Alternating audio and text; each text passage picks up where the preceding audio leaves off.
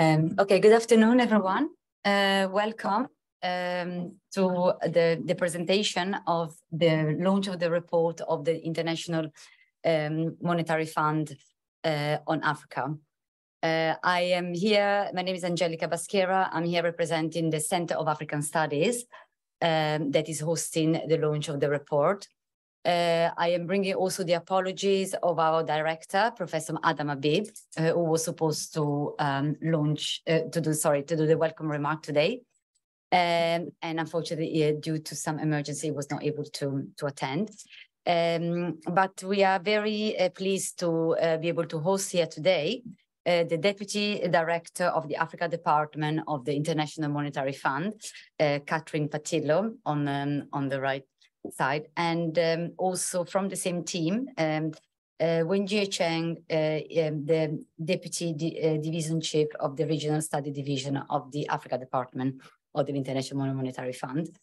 And also from SOAS, we have our global professor, Professor Arkebe Okubai, who is the British Academy global professor and based at SOAS Department of Development Studies. Professor Okubai is going to be our main discussant and moderator from SOAS. Now, to say a few words about Catherine Patillo, the Deputy Director of the Africa Department. She oversees the work of a number of country teams, capacity development, among other roles.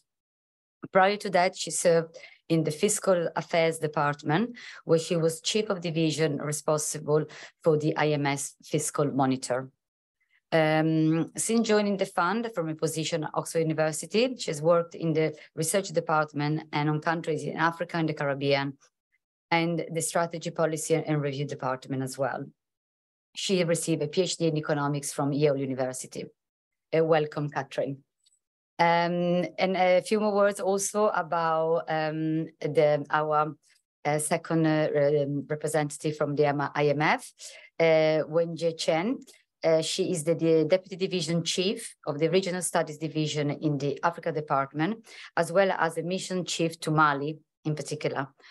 She started her career as an assistant professor of international business and international affairs at George Washington University. And then she joins the fund in 2014 in the African Department. And she worked on South Sudan, Eswatini, and South Africa. So welcome as well. I mean, there is more to say. She's, but I will stop here. Welcome, Wenjie, and we look forward. She will present the report with the PowerPoint, so going in detail about the funding of the report. Finally, a brief introduction to our own Professor Arkebe Okubai, British Academy Global Professor at SOAS, but I just want to say Professor Okubai also conducted his PhD at SOAS, and so is part of the SOAS family for a long time. And he has been a groundbreaking academics and researcher on the African continent. He was also, if I may say, a former mayor of Addis Ababa, and he contributed a lot to the industrial development of his own country, Ethiopia, but not only, because he's a very influential in the industrial development across the continent through the African Union and other continental institutions on the continent. So we are very lucky that he has chosen SOAS to be his home for his British Academy professorial role. And today also in particular, I would like to thank him personally and also from our director for taking the lead in this very important event, which we hope it will be one of many engagement with the International Monetary Fund. I will now finish my introduction. Thank you again to the on-campus audience. And we know it's a time of exam and it's a time of many sort of commitments. So thank you for those who made the time to come. And also, we are very pleased to say that we have a very large online audience today. And so we have people from across the continent joining us in this event. And when it comes to the Q&A, we will also ask questions from the online audience. I will now pass it on to Catherine to make her presentation about the report. Thank you very much.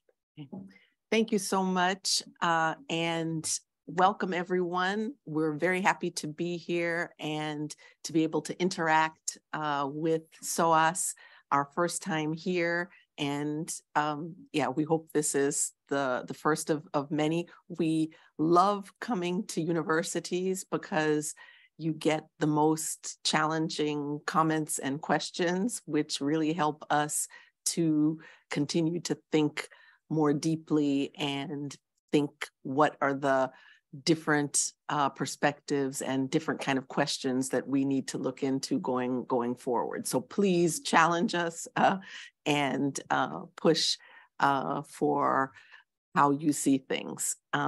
That's really what we're hoping for. So just a couple introductory points. So we're presenting the Regional Economic Outlook for spring 2023.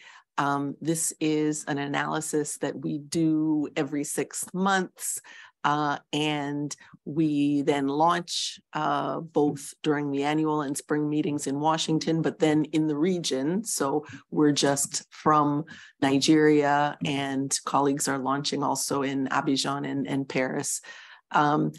And the objective of the publication is to look deeply at the current developments, at projections, and at what are the analytic underpinnings of some key policy issues. Again, prefacing what we're talk about, just a couple of points. First, sub-Saharan Africa is currently facing a very difficult situation, but it's important to put in perspective also that this is now a series of shocks, or we could really call them crises after crises after crises, right? So the region faced the really big impact of the COVID pandemic, where we saw the largest recession in history since the 70s. And then the impact of Russia's war in Ukraine and the shooting up of fuel, fertilizer, food prices, subsequent impacts now of the tightening of global monetary conditions and high borrowing costs, and all of that in confluence leading to a really cost of living crisis with the very high prices. And now what Wenji is going to talk about, this big funding squeeze. So, and this is for a region that has some of the lowest buffers going into this series of external shocks and some of the highest poverty levels in the world. Any single one of these crises is a once in, very, very many number of years crises, but to see them piled one on top of each other in this short proximity is really, an external pounding of, kind of unfathomable dimensions. So that's one point of context.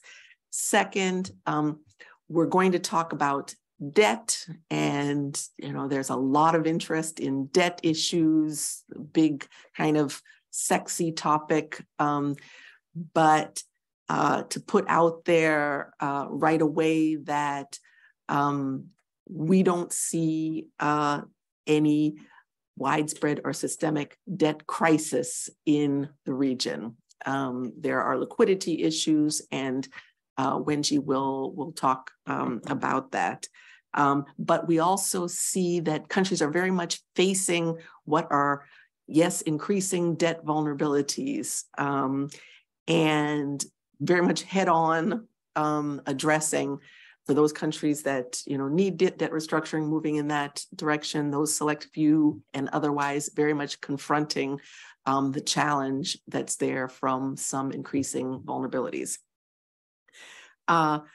Third point, from our side in the IMF, we are playing our part,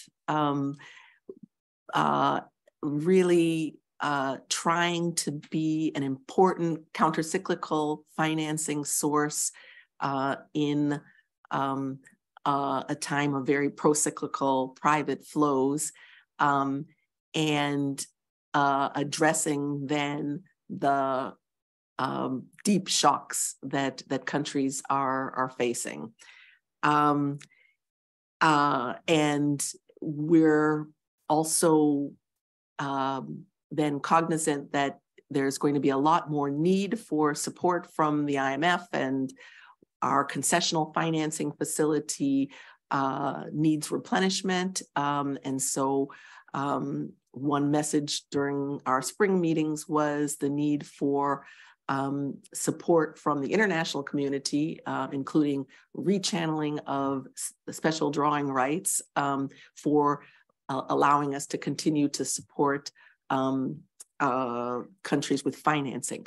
But in addition to financing, the IMF has important interactions with African countries on our policy advice and on capacity development. That's technical assistance and training. And that technical assistance and training is kind of the unsung hero, I think, of what the IMF does around the region. But in Africa, sub-Saharan Africa is the largest recipient of capacity development. And the ways that we're able to support countries and look for then the synergies between this capacity development, the lending, and the policy advice is really a core part of how we work. And it's very much together with the countries also. I think sometimes there's this image that the IMF comes in and says, this is this. But we work, very closely with the authorities in developing what are policy packages that can help, support strong, inclusive, and increasingly now green growth. We have the same objectives. We aim to be a trusted advisor. That means there's a need for tough messages sometimes, but our partners in the countries tell us that this role of trusted advisor, of trying to help them with some of these tough issues where countries are right now, is very much valued. And we are, an institution that is always changing and growing and developing. And that's, again, why we like to come and talk to people. A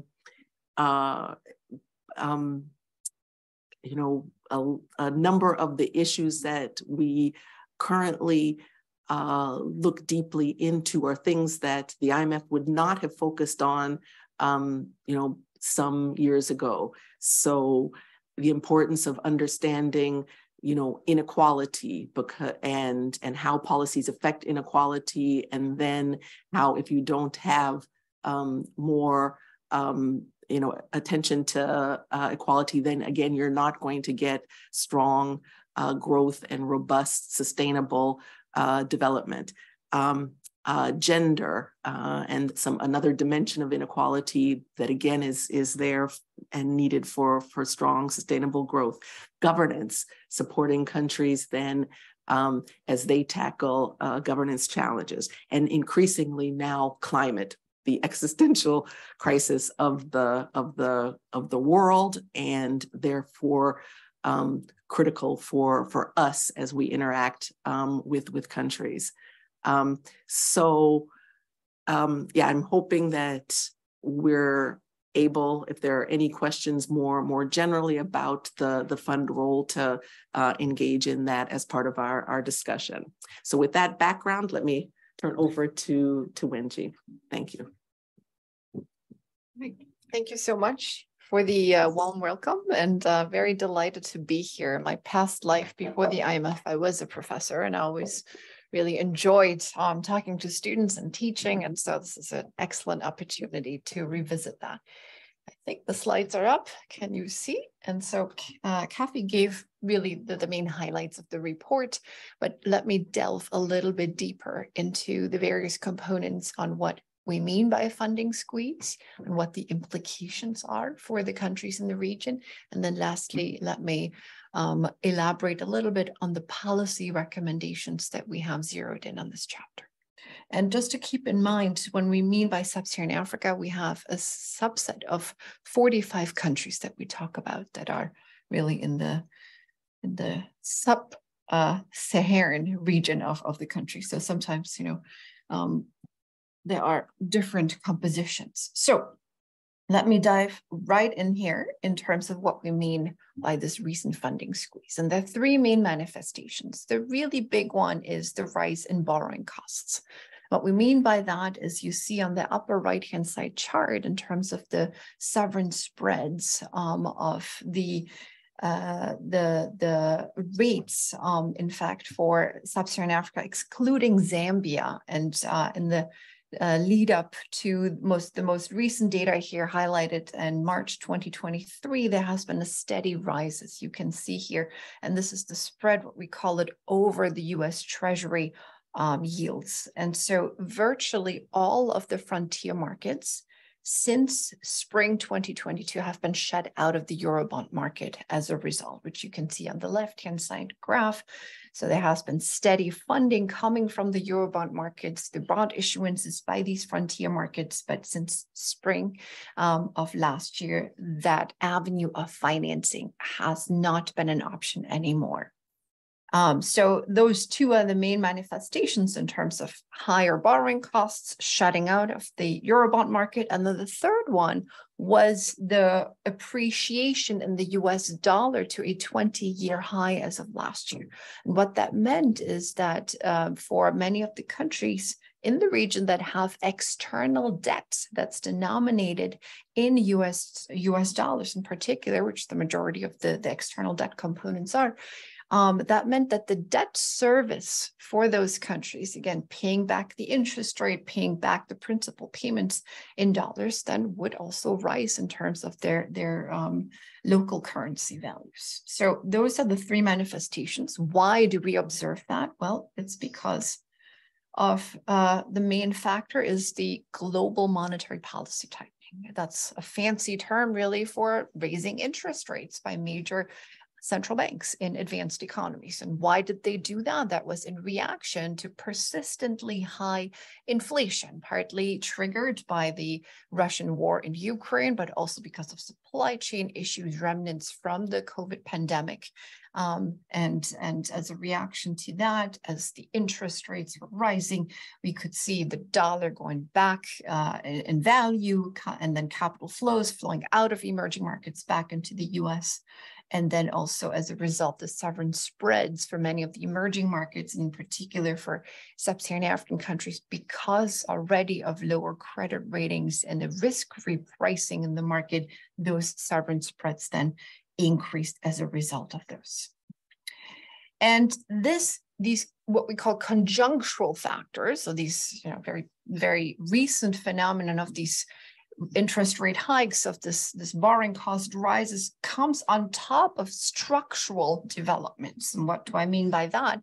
It's a few confluence of factors. The one is the decrease in overseas development assistance and aid, in other words, from advanced economies. And those have been declining over the last 20 years. You see on the upper left-hand side chart, you had about 4% of recipient GDP in terms of ODA flows back in the 2000s. And then more recently, although there was an increase during the pandemic year, on average, in terms of trend-wise, it's only at around 2.5% of recipient GDP, which is quite significant in terms of the external funds flows that comes into the region. The other structural factors that we have seen is the decline in loan disbursement inflows, in fact, from China. and it peaked in around 2016, and now it's only really a tenth of what was before in more recent years. And given the more geo-economic fragmented worlds and the trends that we see, this trend might persist also in the near future. And lastly, we have seen also a change in the composition of the debt profile in many sub-Saharan African countries. And you see that on the right-hand side chart. When the HIPC area happened, you see towards the beginning of the 2000s, domestic and Eurobond type of debt was less than 50% of total debt. And now it's almost 3/4 of the portfolio. And why is that significant? It's significant because generally domestic debt and the Eurobond type of debt are privately subscribed debt. And that comes with higher servicing costs, higher interest bills that then eat up on the government funds and the revenues of those authorities. Now, going forward, to give you a little bit of preview in terms of the right-hand side chart, in fact, there are maturing Eurobonds, so payments that are coming due starting this year, which is smaller in terms of proportion, but really next year, about $6 billion US dollars, and then the following in 2025, about $7 billion. So that money alone, these governments have to set aside in terms of repayment of what's coming due, or have a plan in order to roll over some of that coming due payments. But essentially, that will be at the cost of financing towards other things, and needs are still very high. And also on top of that, the current external environment, as I mentioned before, economic fragmentation. There's also China's change in policies, but other needs are coming in terms of climate change risks. For instance, as Kathy mentioned before, the region is disproportionately impacted by the negative impacts of climate change. And in addition to the developmental needs it's already facing, these governments also have to make room to address these natural disasters and making plans for adaptation as well as mitigation changes. So those are some of the immediate and longer term concerns that I just mentioned. Let me go into more detail what I mean by those. In the immediate term, what we see in terms of how this funding squeeze is going to impact these countries is, one, in terms of the food insecurity that's very prevalent in the region. And this was really at the height of, so last year, given the war in Ukraine and the supply chain issues that came from that, the increase in food prices, in grains in particular, and fertilizers that impacted also local production on food. And we saw really an increase in international food prices, but also the incidence of food insecurity increase significantly. For 2022, we estimate that 132 million people in sub-Saharan Africa are either experiencing acute food insecurity or under high risk of food insecurity. And given the funding squeeze, there will be fewer resources at the government's disposal in order to address those vulnerable people in terms of those that face food insecurity. The other impact that we see in terms of the funding squeeze is on growth directly. And so for this current year, 2023, we estimate overall growth for the region to be at 3.6%. And it's noteworthy that this is the second year in terms of a decline in growth compared to the previous year. So for 2022, we had 3.9%. And so this is really compared to our projection in 2021, which was at 4.1%. And so in this particular case, it's also contributed by South Africa in terms of its growth slowdown, which we project at 0.1% only for this year. But many smaller countries or other countries in the region have, of course, various different growth, but overall as the region, we see this downward trend, which is quite worrisome.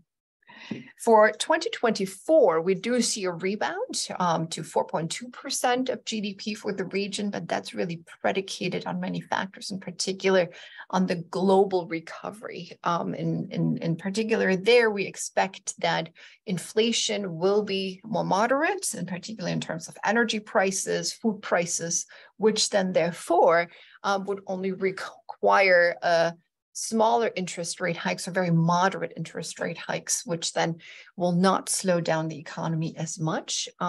We describe this growth rebound as a two-speed recovery, and that's because we see mostly that this growth is supported by non-resource intensive countries, so countries that don't rely on commodities in terms of exports. Those are the ones that are really going to take off. You can see on the right-hand side chart in the bottom there, whereas oil exporters, particularly Nigeria, for instance, those don't tend to actually grow as much or contribute as much to the growth increase and rebound. Now, shifting from these shorter-term implications to longer-term implications, we see that debt vulnerabilities is going to be on the rise. And you can see on the left-hand side charts, it's interesting for the median country. You see this in the dotted or in the orange line when it bottomed out in 2010 at about 30% of GDP. Now debt is twice as high in the most recent accounting here, around 60% of GDP. So again, debt has increased considerably. It's not quite as high as during the HIPC era, but it's much closer to that than what we had in the early 2010s. So again, as Kathy mentioned before, some of these issues of the funding squeeze, if they don't get resolved, we could potentially see how those could turn into solvency issues when countries actually cannot repay their debt. But so far, we do not see that yet. Those are longer term issues that are potentially at risk. So let me go into then some of our policy implications, and there are many.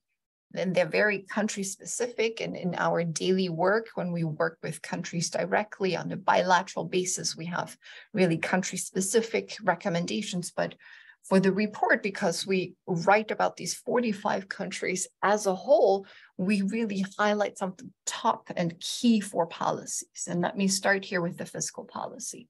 And there, the number one priority for us is to reduce debt vulnerabilities. And you can see here, as I mentioned before, many countries have now higher public debt, and you see in the left-hand side chart, 19 of our 35 low-income countries in the region are experiencing high risk of debt distress or are already under debt distress.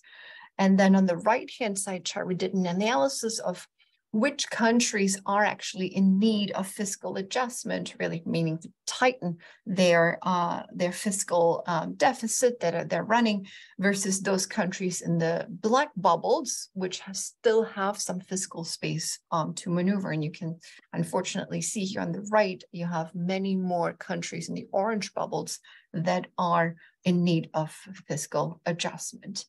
And one of the reasons here that we point out in the report also is that tax revenues, so the ability for countries to raise revenues in terms of taxes, remains somewhat low in sub-Saharan African countries, actually significantly lower compared to other emerging markets, which you see on the left-hand side chart. So the median tax revenue to GDP is only a little bit above 10% for the sub-Saharan African country, whereas it's closer to 20%. And then when you go to advanced economies, a little even closer to 30%. And there's a lot of room to improve what we call domestic revenue mobilization. This can be done through increases in the tax base. So in terms of expanding the number of firms, expanding the number of people that could be taxed, but then also on the spending side, be very careful in terms of how these revenues, these precious few revenues that are left are being spent, and really look at the efficiency of the spending to also limit the leakages, the wastages, and in terms of, off budgetary commitments on SOEs and any below the line, what we call unaccounted for spending, those should be really minimized. Let me then turn to the second priority in terms of the policies, and there we look into inflation monetary policy to address those. And in the chart on the right, you can see we looked into the details in terms of which countries in sub-Saharan Africa are still experiencing a positive and upward trajectory in terms of their inflation. We see about half of those countries in the region, whereas the other half, you can see in the orange line, have already experienced a clear peak in their inflation. It's already on a downward path. So therefore, our monetary policy here is quite nuanced. For those countries where we see still very high inflation, we really caution them in terms of not letting off the foot off the gas pedal too quickly. And in this case, they really need to be vigilant and to raise interest rates so that these inflation trends come down significantly in order to avoid any type of secondary round impacts, what we call entrenched inflation, that then translate into higher wages and then become really, really costly to address. Now, in terms of other countries that already experience a downward trend in inflation, those can therefore be more thoughtful about the trade-off between addressing inflation versus dealing with their still recovery and weak recovery in those countries. And in particular, what we see is that PAG countries generally have faced lower inflation because partly of the PAG, and also because many of them actually had, in terms of their invoices in trade, so how they treat with other countries, rather be in euros rather than US dollars. And so there they had lesser impact of the inflation coming through. Which brings me then to the third priority in terms of the policy recommendations, and that's on how to manage exchange rate pressures. As I mentioned before, the 20-year high of the US dollar last year, it has come down since then, but we do expect that the value of the dollar will remain volatile and rather elevated in the foreseeable future. Many countries have tried to counter the depreciation in their own currency against the dollar. We've seen many various ways in terms of monetary policy, and reserves, but also administrative measures, which have been very distortionary. And what I mean by that is there have been ways of limiting currency on export and import restrictions in terms of the change and the availability of the FX. And in many of those cases, as a consequence, there had been a parallel market, and that parallel market rate reacted out of bounds. And in the end, these countries did end up suffering higher inflation because of these measures anyway. So therefore, it's very costly to implement those. And rather, our advice here is, because of these external circumstances, rather let the exchange rate adjust, but use your policy measures to really address the negative impacts, to mitigate some of these negative impacts of higher prices, for instance, in terms of helping the most vulnerable that are bearing the most burden of those price increases, but also to use monetary policy and fiscal policy responsibly in order to address and contain these pressures. And in relation to that, many countries do not have the reserves actually available. We see very low reserve coverage for the region in general, and there the room for really defending their currency, not letting adjust, that room is running out as well. So lastly, in terms of priorities, we have structural reforms, which are front and center and necessary in order for the countries to get back on the growth trend that they have been before the pandemic. So for the region in general, we see actually that they are growing much on a lower trend. They're not growing in terms of the actual number is still high, but they have a lot of catch up to do in terms of getting back on trend in terms of their growth from before the pandemic. And their structural reforms are really needed, in terms of building the resilience, since they've been experiencing these shocks upon shocks that are mostly external, but yet because of these existing macroeconomic vulnerabilities, these countries were not able to cope with those external shocks as well as many of the advanced economies that had much bigger buffers that were able then to counter those shocks. So their structural reforms will be necessary in order to build resilience, and that includes to broaden the fiscal revenue, the base, to diversify funding sources. If the external routes are more limited, it's now time to look domestically, to look into ways to unlock some of the funding sources. And that also includes catalyzing private financing, catalyzing entrepreneurs, and building and facilitating the environment for domestic business growth. And within the structural reforms, we also include the need to address climate needs in terms of climate financing. And Sub-Saharan Africa's needs in that area are huge. So we estimate about $20 billion are coming in terms of climate funding each year, but the needs for adaptation alone are over $50 billion per year, and then even more for mitigation of climate change. And here we have actually one of the analytical notes, the three of those, and one of them squarely looks into ways of how countries can actually increase the likelihood of receiving international concessional funding, but also maneuver within existing funds, climate funds, many of which have been remaining untapped. So there's a lot of funds that still remain to be unlocked, but for that, the countries need to have the right projects, need to have the right capacity, and need to identify really the acute ways of how these countries can use that those funding. And so the IMF, again, stands ready in that regard as well to help. We have a new facility, the Resilience and Sustainability Facility, where we can help these countries in terms of longer term to help them to attract those funds, to unlock some of the funding potential, and to diagnose with them as well where the needs are for each particular country to address, to use those funds.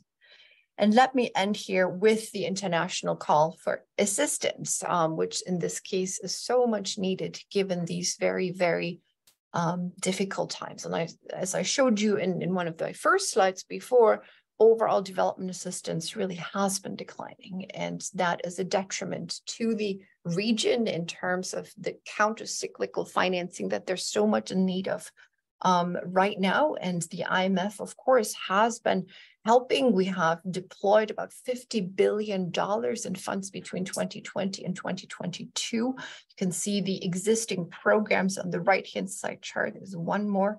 We have 22 ongoing lending programs right now in the region of 45. And so that's very substantial. And we continue also to provide technical assistance, capacity development, and stay engaged and help the countries where we can. Let me stop here and look forward to your questions and also discussions. Thank you.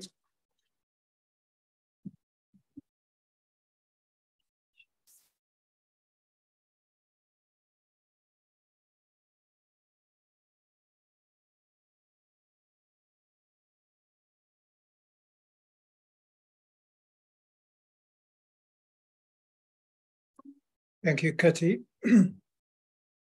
and Wenji, for the excellent presentation.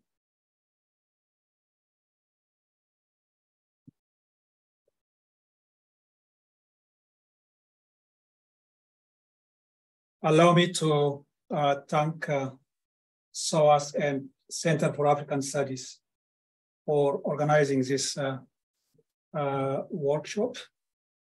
And let me thank IMF colleagues for your time and for your excellent presentation. And I should also thank the audience for participating on this important conversation. What I would like to reflect will be primarily based on the presentation to give also an additional perspective in view of the long-term perspective of sub-Saharan Africa. By the way, Katia, I don't like the word sub-Saharan Africa. We have a continent, which is Africa, with 55 member countries. And when it comes to UN, World Bank, IMF, then we have a division, sub-Saharan Africa.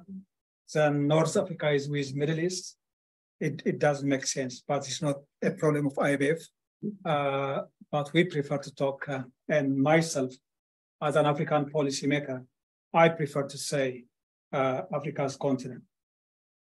But I don't think there will be much fundamental change between the broader continent, including the North African region, and also, in particular, sub-Saharan Africa. We have huge economy, South Africa, which is even more industrialized than Northern region.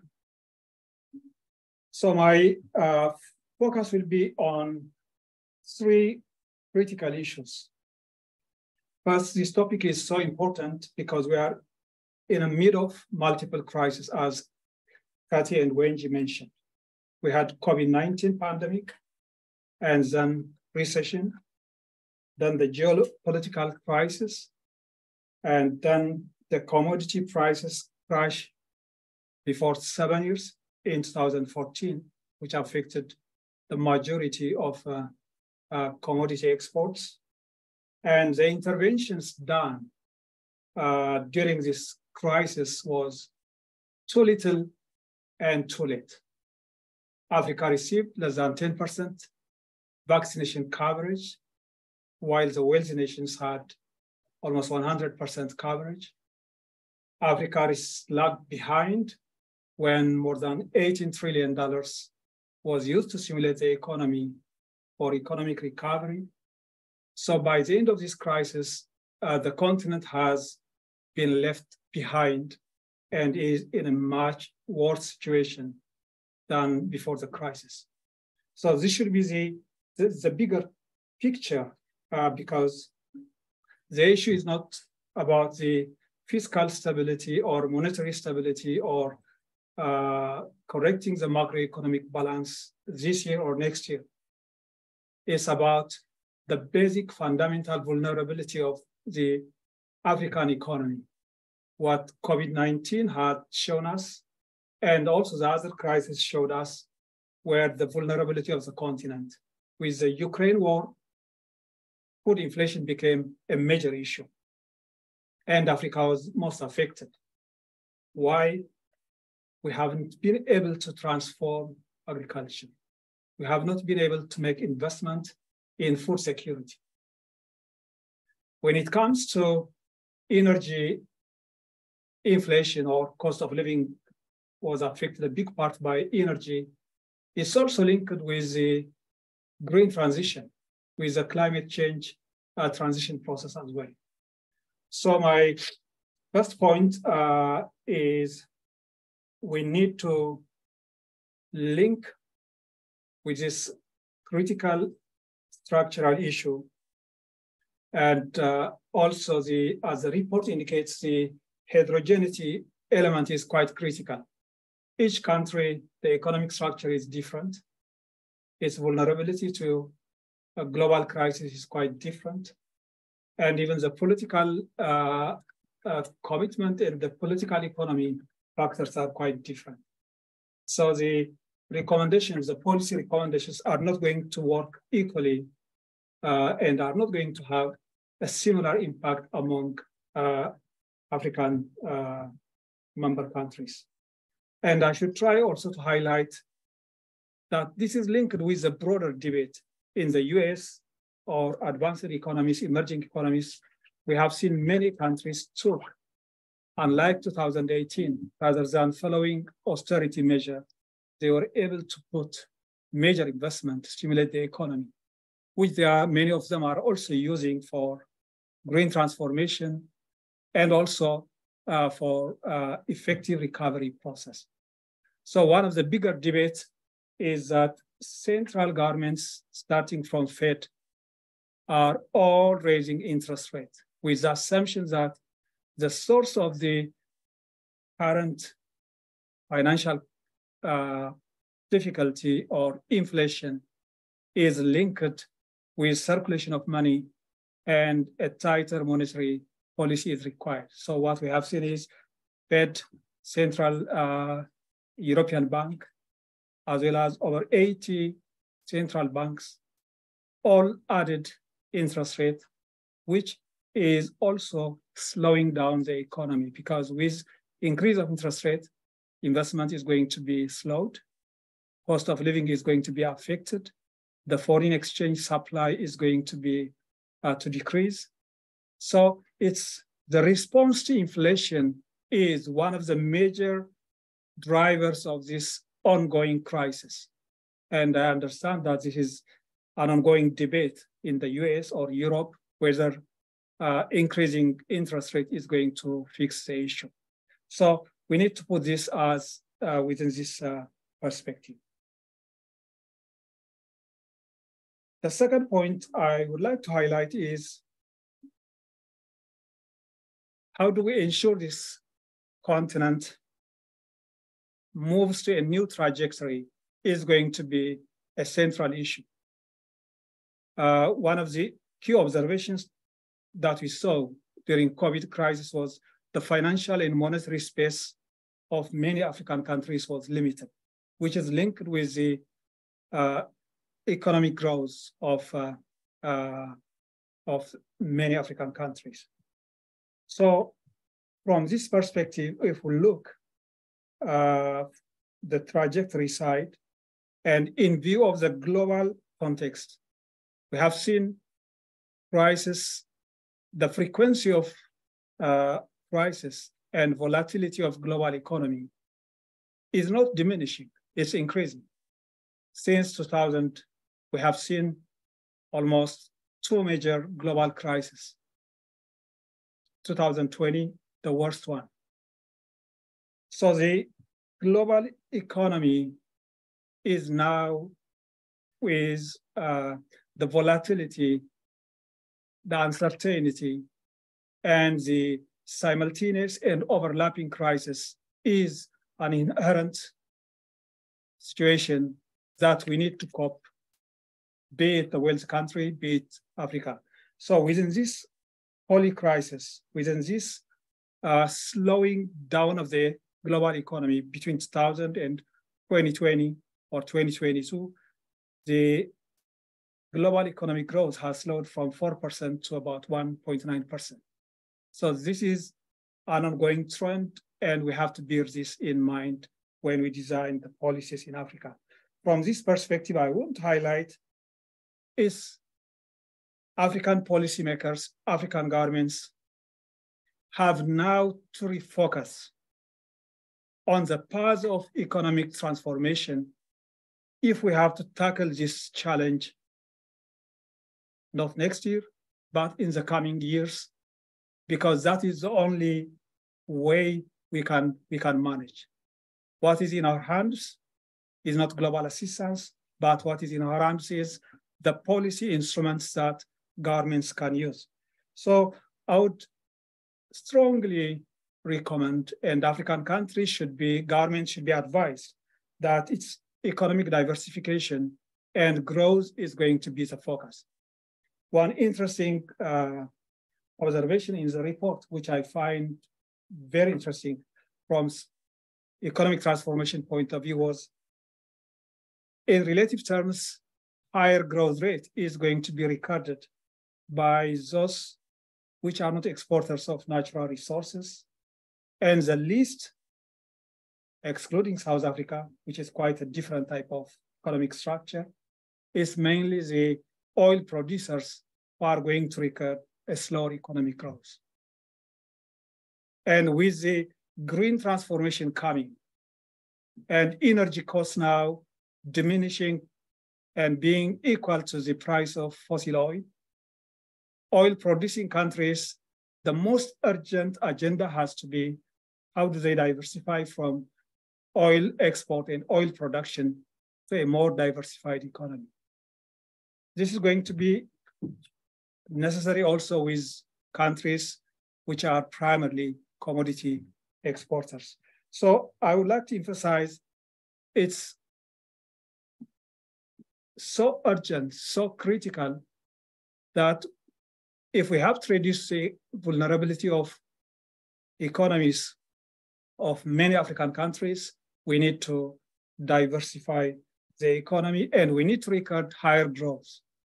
Actually, the root of the cause of this crisis, which we faced the last 2-3 years, can be traced back to the decade following the new millennium. In the 90s, the continent was only growing about 2.4%. Between 2000 and 2009 or 2010, African economies were growing by about 5.5%. And then it has slowed down after 2010 to about half of this rate.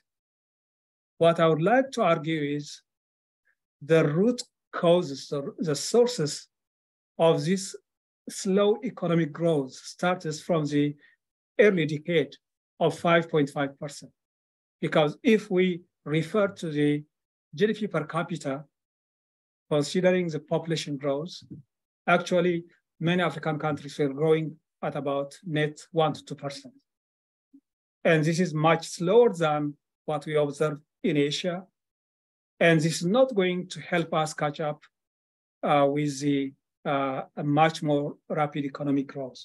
So this is one key element I would like to emphasize. The second point is the Ukraine war should be an impulse, should be a trigger for African governments to take seriously the transformation of agriculture and food security. How can the continent be an importer of corn and wheat from Ukraine, from Russia? And the very reason that food inflation was much higher and it made the continent vulnerable was that African governments have neglected agriculture, have not invested in this sector. And we need this sector for food security. We need this sector for boosting the export, generating export revenues. And one of the key recommendations that should come from the simultaneous crisis we are facing is the need for refocusing on transformation of agriculture. And the third aspect is the shift from the commodity exporters towards a much more diversified exports and also increasing the amount of export earnings that can be generated. Again, here, African governments have to work on the policy side. As Wenji earlier highlighted, the US dollar is still going to be stronger, and central banks is highly probable will be increasing interest rate. And this is going to diminish the reserve of foreign exchange of many African countries in the coming years. And here, the critical focus has to be, how do we address the shortage of foreign exchange? How do we create a policy environment, policy instruments to boost export sector should be one additional dimension. The fourth element, we have been chatting with Kati, the carbon neutral and green transformation is a critical way of addressing the vulnerability of this continent. Climate change is affecting Africa in the worst level. It's the most vulnerable, while it only contributes about 4% to greenhouse emission. And the earlier we move towards this direction, the carbon neutral path, the better we'll be able to catch up and to cope up with the challenges of climate change. And one of the biggest benefits of the Ukraine crisis has been, it has accelerated the shift from the fossil oil-based economy towards a green energy driven economy. The move in the last 2-3 years is quite dramatic. Beyond what we see, some countries importing corn, the biggest wave we are observing is a green transformation and a move towards carbon neutrality. So this needs to be brought in this process. And as we are talking on the aftermath of COVID crisis, because WHO announced last week that it's no more an international crisis, but we need to prepare for the coming pandemic as well. And the pandemic has hurt the continent quite significantly. And it's time that we focus on building the primary healthcare systems and also the early warning systems while we focus on the economic transformation agendas. And from this perspective, what we need to focus is to ensure that the government could play a strategic role, that we also will be able to use industrial policy as an important instrument and strategy to address these challenges. And one important policy space we have observed is almost all countries, starting from the US, European Union, all are now boldly saying they are following and pursuing industrial policy. And this is a positive element because it has been a major constraint. So on the policy recommendations, we need to primarily focus on these issues while also implementing the recommendations by the IMF, which will primarily focus on the macroeconomic aspect.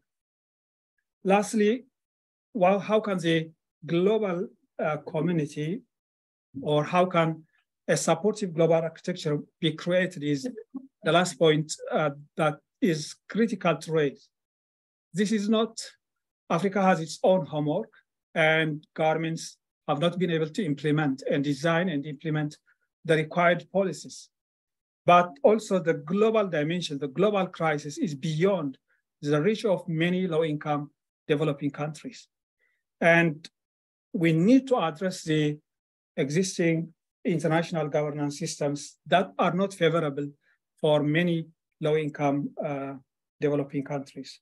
Here I would like to put reforming the WTO architecture in a way that favors developing countries in terms of trade, investment, and technology transfer.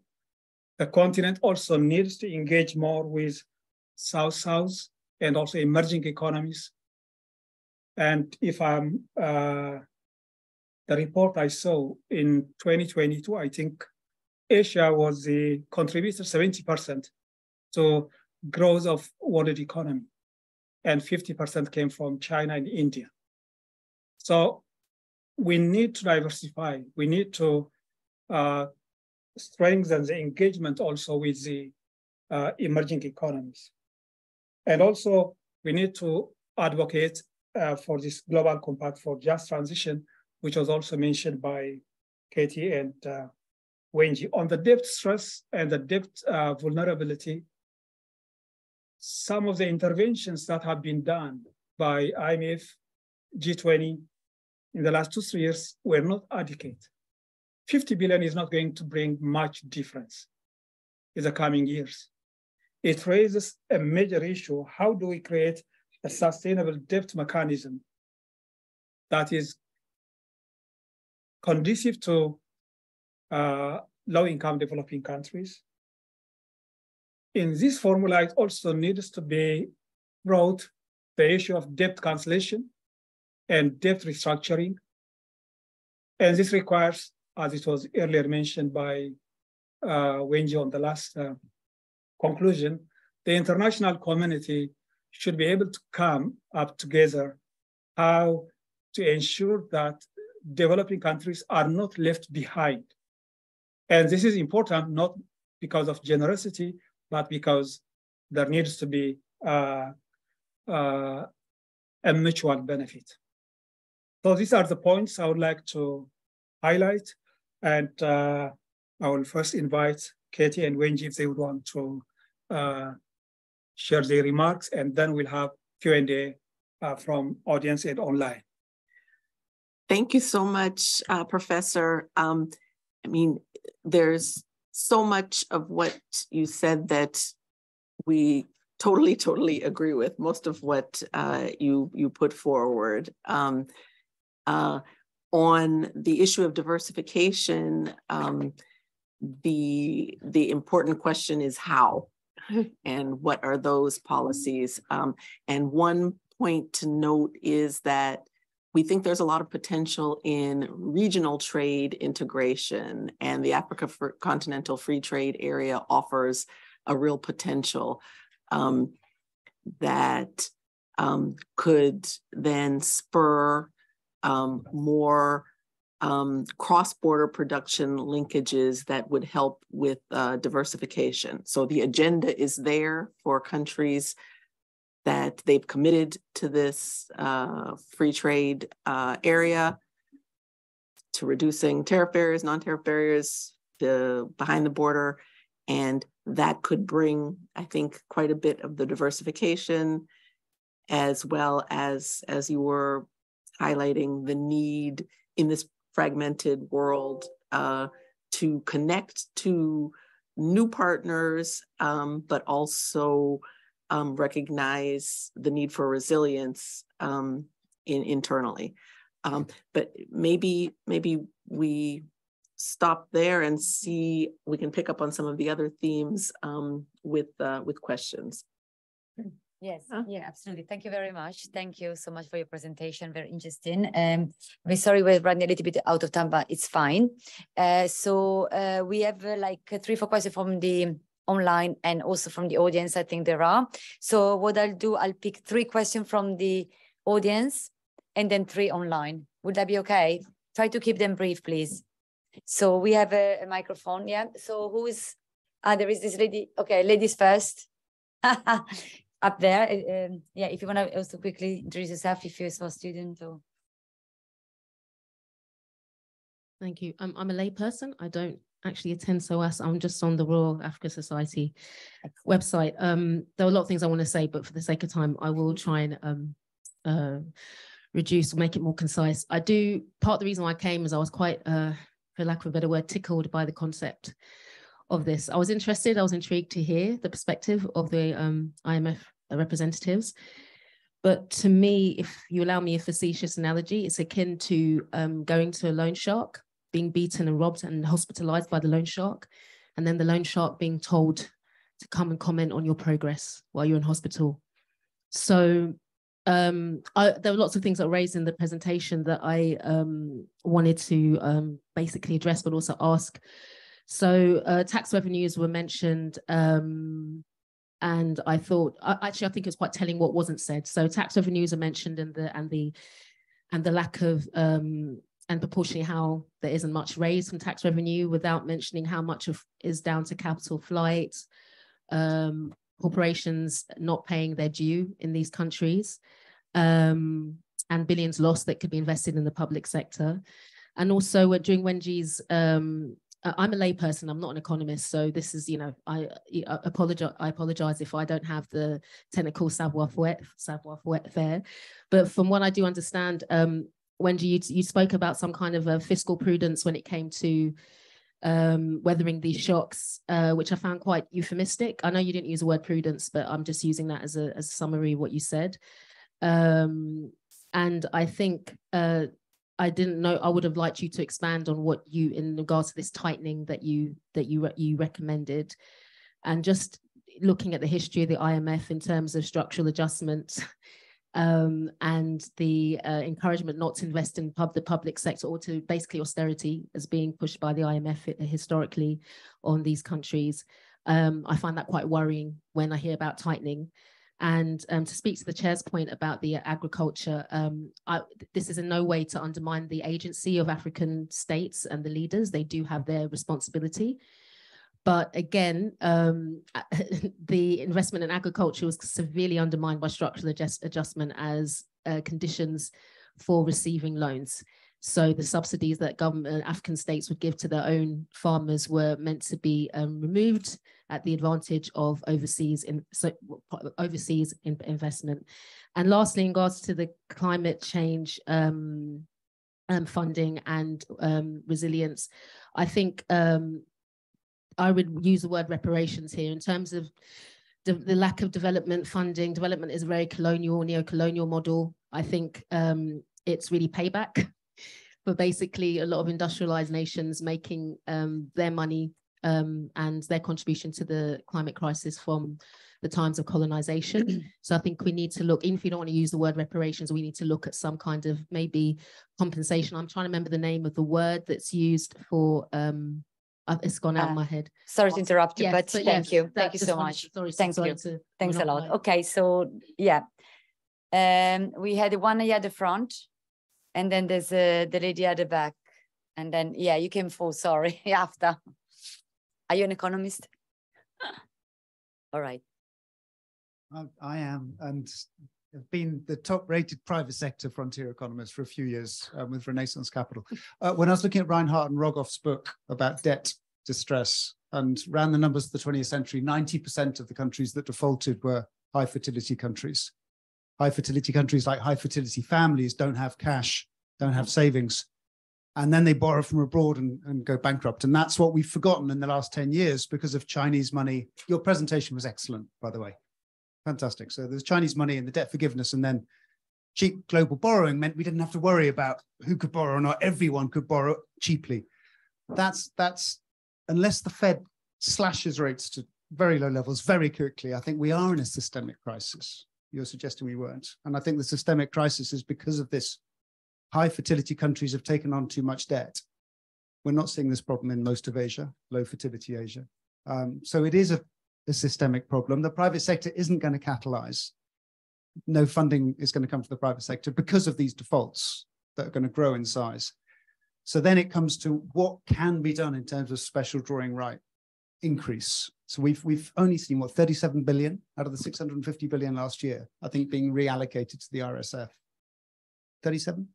Is that right? And it could have been 100, 150 was what Gordieva was talking about, Macron were talking about a year and a half ago.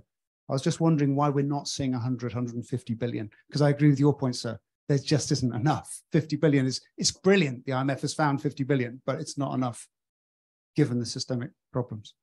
Thank you. Thank you so much. Okay, maybe you could pass the lady behind you. Yeah, yeah. Thank you.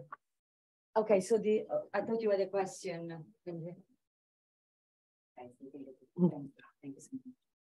Hi, my name is Mduduzi. I'm a student here at SOAS, but I also run a business in South Africa. That's the reason I'm interested in this topic. So the IMF provided some debt funding to South Africa this was for the COVID-19 debt funding. I'm interested to find out the conditions of that loan and with respect to the growth requirements that you've put forward as a suggestion going forward. And the reason being is that South Africa's growth is being, on a macro basis, it's being said that it's low because of its, whatever, reforms and energy and other factors. But what's silent, what's never been spoken about is the issues around inequality in the country and their contribution to slow growth. And the sister lady spoke about the issues around the tax base. The tax base in South Africa is so skewed towards the rich, and we're not seeing that expanding. And I'm not too sure if the IMF is considering those conditions as part of providing the debt to African countries, as what are those countries doing around inequality issues for them to be providing the so-called fiscal gap.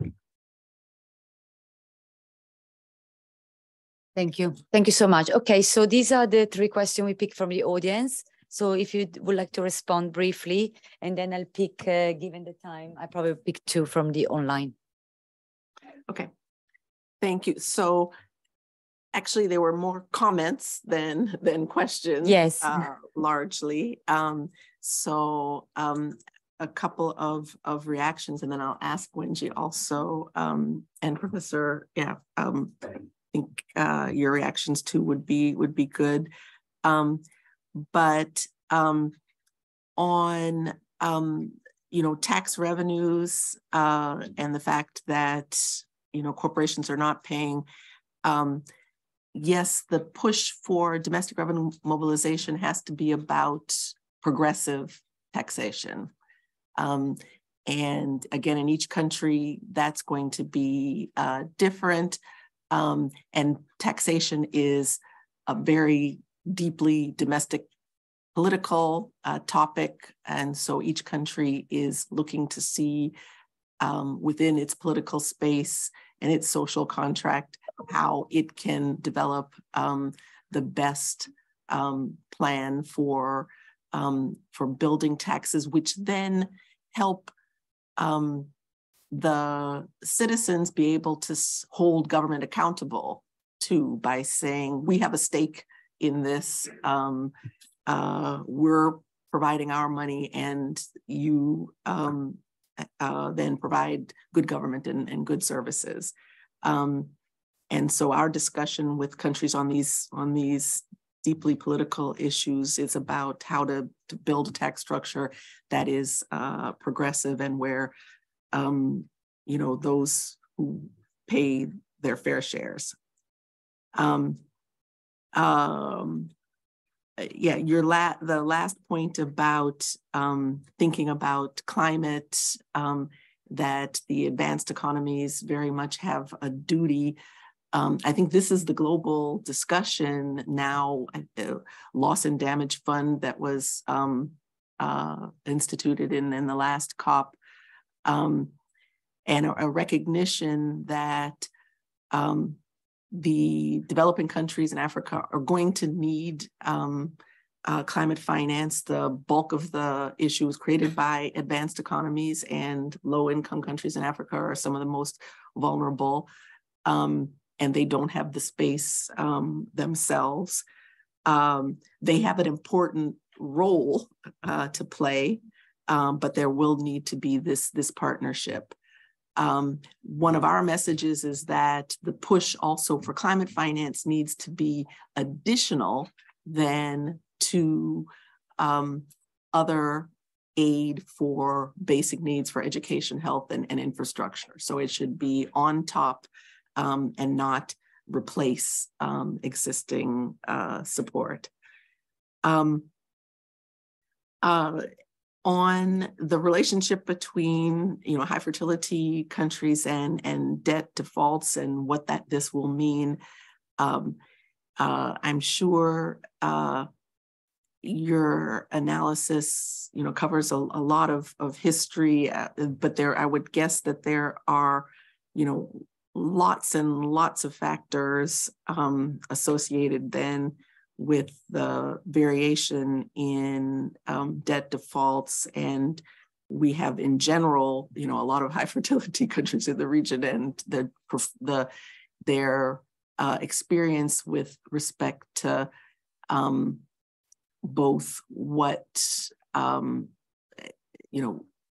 internally policies, fiscal, other policies, have driven increased debt, and the external is quite varied. So I would guess there's not kind of a monocausal relationship here. But the point that in this difficult world, we're going to need to really see whether it's going to be possible to address debt vulnerabilities and still then have new private inflows catalyzed is an important question. We were able to do that post-HIPC, right? So it's not clear to me that, again, in the discussion right now, which is looking at individual countries who are at that point and then saying, there's a cutoff here, and let's address this debt difficulty and then move on. That's not possible. That's also been the history of a lot of debt restructurings, that countries have gotten out and then been able to come back. Yeah, on South Africa, I mean, in general, the emergency financing during the pandemic was provided to countries exactly because of the emergency nature. And so these were not programs with conditionality.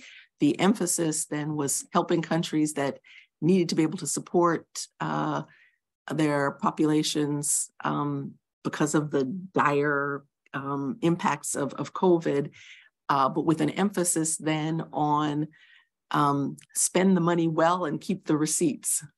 And so an important push in terms of governance then of encouraging countries to continue to do audits, to look at how that money was being spent, to ensure everyone that it was being well spent. And your other point on inequality, I think, is very well taken.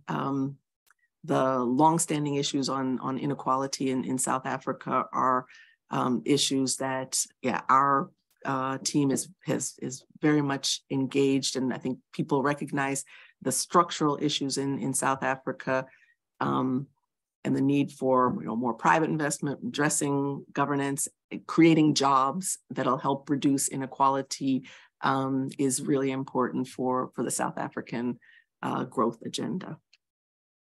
Yep. Can I just in terms of to the first speaker, thank you very much for the comments. And I think one of the things to note, and I always encourage students in particular to check out some of our work at the IMF, the recent work. And my belief is that the IMF has really changed significantly in the last several decades. And I think there's still these myths, not myths, but the earlier work that has been done in the 1980s and the 1990s, but really today's IMF in terms of on the ground work that we do, we have three main pillars. We have lending, which is actually a smaller portion. It's significant for sub-Saharan Africa, but among our 190 member countries, what we actually mostly do is surveillance, what we call. So we have the Article 4 staff report that we issue. And within that, each country team engages really actively with the member country. And we go into the country, we'll learn about the economy from 10,000 feet, but yet in terms of the macro linkages of these countries, in terms of all the various sectors that are critical to the overall macroeconomic well-being of the countries. And our dialogue with these countries has shifted quite a bit over the years. And we care, as Kathy was highlighting, in terms of the areas that we cover, we have really expanded beyond just the pure economics. We have now also gone into climate, for instance, into structural reforms. That was somewhat of a new thing, even for us as coming in. When I was a young economist doing my internship in the early 2000s, and that was really a new avenue at the time. And now it's part of the core work that we do as well. And in the programs, when we go, keep in mind something has gone awfully wrong for us to step in terms of a program that we do with the country, in terms of the lending that we provide. We are the lender of last resort. And somewhere along the line, this country has run into problems in terms of financing its expenditure. So somewhere there, the spending has been above its means, what it's being able to raise. So we do go in to help the country in terms of finding a way out of this. But nowadays, we do have a floor, in fact, on social spending that we need to protect the most vulnerable and that we need to strengthen the social safety net and the well-being of those people that are most affected. So those are all elements that we take into account, and it's, country by country in particular. And this report, again, I stressed there before I started, it's for 45 countries. So we cannot go into all the nitty-gritty details for each individual country. Otherwise, I would still be sitting here and writing. But really, I encourage you to look at the individual reports that we put out on the various different countries, in South Africa in particular. I cover Mali, for instance, that the report will be coming out beginning of June. And there we go into a host of different issues that I think, back in the day, so to speak, we're not necessarily there even at that point, but also that we care more about now in our daily work today. Let me stop here. Thank you. Perhaps because time is very ticking, unfortunately, especially for the online audience. Thank you so much for everybody for coming. There were some comments online, which I'm trying to summarize very briefly. They all asking about, yes, the issue of the interest rates and why in Africa interest rates are higher, are so much high, and people are concerned about that. And again, some question around the fact of sort of like this kind of blanket over all African economies. But you already answered that. You already answered that by saying that you are, today it's the overall report, but people should really more looking at individual reports per country. And because, yes, this sort of stereotype of the IMF being, looking at Africa as a whole has changed over time. And so we should, perhaps look more in details. But I think those were the questions from the audience pretty much looking at. So I think they match the on-campus. So thank you very much, everybody. A big round of applause to our speakers. So thank you so much. If Arkebe, you want to say a few words of closure?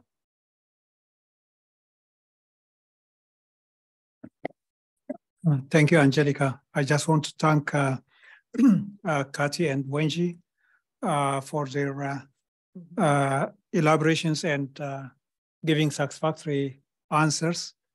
To the audience, I want to highlight the report from the IMF will provide one perspective. It's an institution and it has mandates, its focus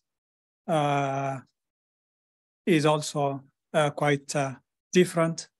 And all reports, the World Bank report or UNCTAD report and Economic Commission for Africa report or ADB, they all provide a different shade of assessing the economic outlook of the continent. So it's good to bear this in mind on the issue of structural reform.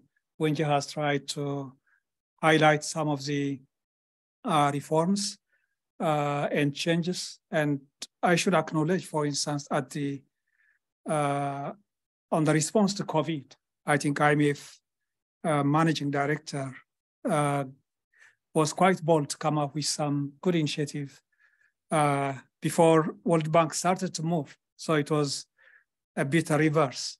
Not a competition, but I'm just, it was so important the issues were raised.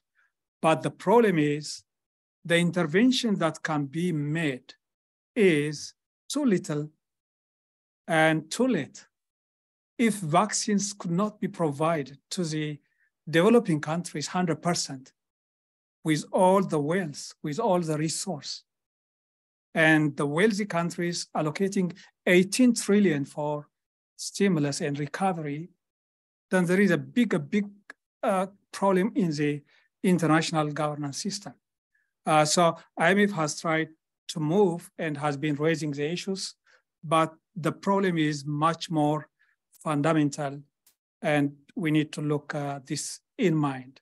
The economic system that's now vulnerable has now a key aspect, a key characteristics of increased financialization. This is a big element that with the banking crisis also now we see that will have a significant negative impact across developing countries. So we see the vulnerability of the global economy. We need to bear that in mind. And for Africans, despite the intervention and support coming from the international community or international system, I think we need to focus on what our governments should do. We need to put more pressure on that. We need to work on the policy side. We can't, without making investment in agriculture, we can't blame IMF or any other external body to help us.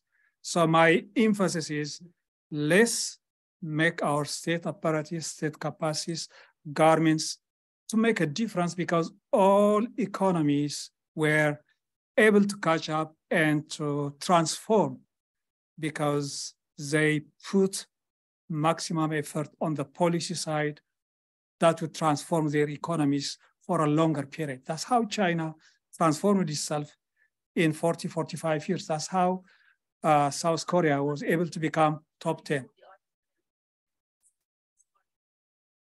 And I fully understand. In supporting the agricultural transformation, in the structural adjustment period, there was a pressure from IMF on ending subsidy, on diminishing the state role, on pushing privatization. We know that.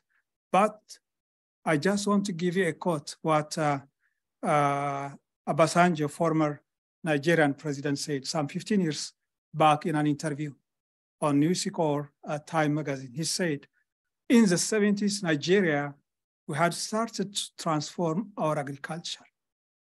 But when we got abundant oil and we moved oil, we dumped agriculture. And agriculture is an area that is so important for job creation. One aspect that we haven't been able to raise now is the demography issue. Our friend has raised about high fertility. The theory I don't think works, because in Africa, I can tell you, in one of the countries, in urban fertility is 1.6%. And in some cases, it's the fertility is about 5 to 6%. So there is a lot of variation. We can't conclude. So on the demography issue, a critical element we need to say is about the creation of jobs. Creation of jobs is an imperative for economic transformation and also political stability. Every year, we are adding more than 20 million in the working force that requires urban-based jobs. After 25 years or 27 years, Africa will double its population, 2.5 billion. Yeah. We are not creating jobs. This is the biggest issue. If we have to create jobs, we have to focus on economic growth. We have to focus on production. We have to put in place economic policies relevant to boost this growth and transformation. That is where we are failing, and that is where some significant achievers like South Korea or China were able to invest their decades working hard on that aspect. So I want to emphasize for colleagues coming from my continent, that is where we need to work. Thank you so much. Excellent. Fantastic closing remark, I think. Really gave a nice overall picture. Thank you so much, everybody. I mean, you can still hang around a little bit if you want to speak to our speaker, but I think some of them, they have to leave. So unfortunately, we have to close this event, although there was like so much more that we could have actually talked about. But hopefully it's a start for further conversation. Thank you, everybody, for coming. And I hope you really enjoyed the discussion. Thank you. Thank you so much.